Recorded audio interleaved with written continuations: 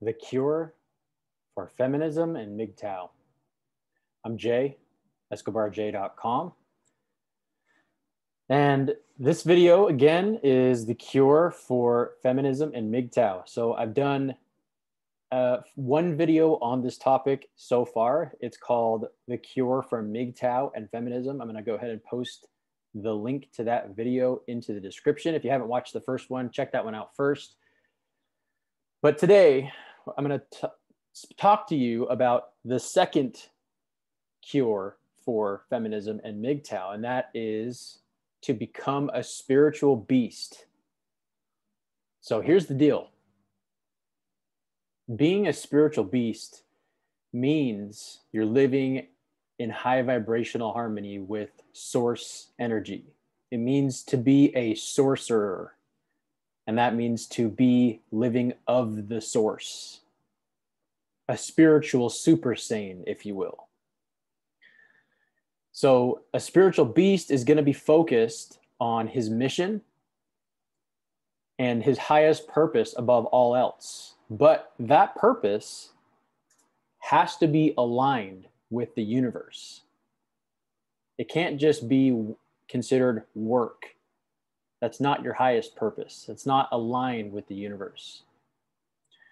So a little bit about how I was raised. So personally, I was raised to believe that you should put God first in your life. He's the beacon of light that directs your life. Your wife second. Nobody comes before your wife. Your children and family third. Work fourth, whatever your career is, and everything else comes after that. And on paper, if you look at that on paper, that sounds correct on the surface, but that's actually not quite accurate. Because to live at your deepest purpose means relentlessly pursuing the reason that you were put here on this earth. It is literally to put God first and to be in high vibrational harmony with source energy, and to align your mission and purpose and calling with that intention. To put God first is to put your mission and purpose and calling, as long as it's in high vibrational harmony, with aligning that with intention and source energy. It is one and the same. So to put God first is correct, but to put your mission and purpose first above your wife is actually the correct format in this. And that's why it's not quite accurate. And so that's why to become a spiritual beast, you must focus on your mission, your purpose, and living at high vibrational frequencies and not letting anything or anyone get in the way of that. It is to step outside your edge. It's facing danger and fear with courage, and it's breaking through to the pursuit of freedom. And this is why in Red Pill Awareness, it teaches that a woman should only be a complement to a man's life and not the primary focus of it. And that's what it's referring to. But again, the differentiation there is your mission and purpose must be aligned with intention, the universe, source energy, God, whatever it is you want to call it. If you just have a career that you know is not your highest purpose, that's different. That's not putting God first. It's two different things. You need to be aligned in source energy, to be a sorcerer, to be a spiritual beast, to align your true calling with what it is that you're put here on this earth to accomplish. That is literally to put God first.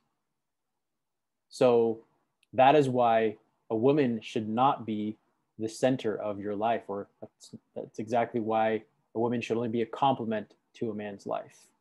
Or I guess I should say feminine energy should be a complement to a masculine energy.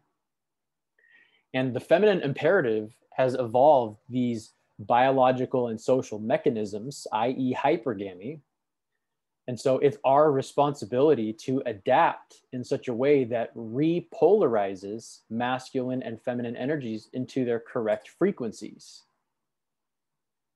That, my friends, is the cure to feminism and MGTOW. All feminism and MGTOW is a depolarization of masculine and feminine energy.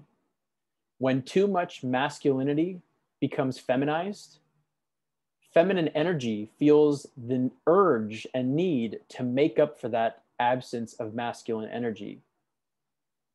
Ergo, feminism. And so that creates the depolarization in the energy frequencies. So as men and as masculine energy, it's our duty and responsibility to be better. We can't wish it was easier. We have to be better. We have to lead. And we have to evolve into spiritual super saiyans and raise the bar of true masculinity. Now, to lead means to go first. That's what masculine energy is: breaking through barriers, accomplishing mission and purpose. So when this narrative is reestablished, feminine energy cannot help itself but to submit to the safety of our masculine presence. Raw feminine energy truly desires repolarization of raw masculine energy. So, that being said, become a spiritual beast. Stay hard. Now, if you'd like to get my help with this, quickest way is to book a coaching session on my website, escobarj.com. And do me a favor, share this video with anybody that you know who's a feminist, who's a MGTOW, or anything in between, or someone who's struggling in a relationship, because that is my purpose and mission and calling, is to help people self-actualize, improve themselves, and become and reach the highest versions of themselves, as well as myself. That being said, hope you're always learning, always growing, and always pushing forward. Stay hard, and I'll see you in the next one.